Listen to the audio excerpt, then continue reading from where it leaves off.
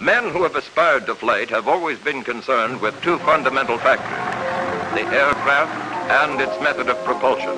Sometimes the craft itself has been unsatisfactory. Sometimes the method of propulsion has lacked power, or perhaps too little thought was given to power control. Now here, the means of propulsion was quite simple. While in this, it is so complicated that it borders on, confusion. The engine-driven propeller has long been the principal method of aircraft propulsion. Its action might be compared to that of a huge screw that bores its way through the air and pulls or pushes the plane along. But certain inherent characteristics of the propeller have always presented serious difficulties. At extremely high altitudes, the air is so thin that the propeller cannot get an efficient grip upon it. So, at extremely high speeds or high altitudes, and especially at both, its efficiency declines rapidly. The tips of the propeller will attain the speed of sound before the rest of the plane, resulting in shock waves and forcing a limit to the speed of propeller-driven craft. Now, in jet propulsion, or propulsion by reaction, there is no propeller to limit speed or altitude.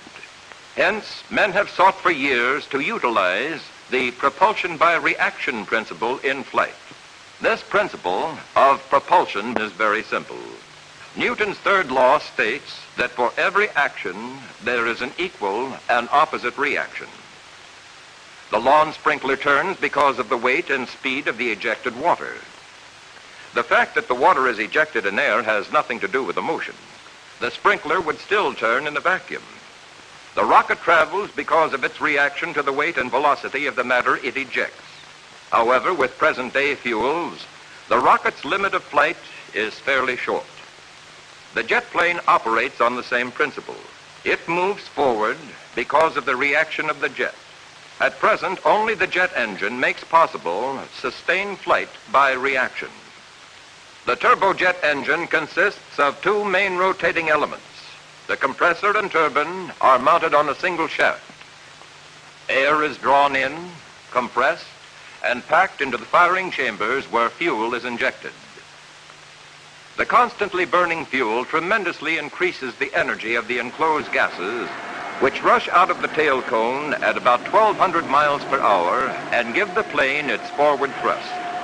This is the simple principle of reaction propulsion that changed the whole outlook of the aviation industry. These are the original films of the Bell Air Comet, making the first jet flight in America in 1942. The General Electric engine which powered that flight